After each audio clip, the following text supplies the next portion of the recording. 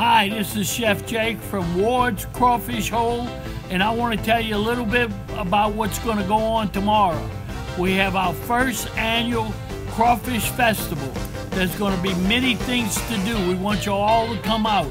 We're going to have bounce houses for the kids. We're going to have crawfish races. We're going to have a crawfish eating contest. We got music.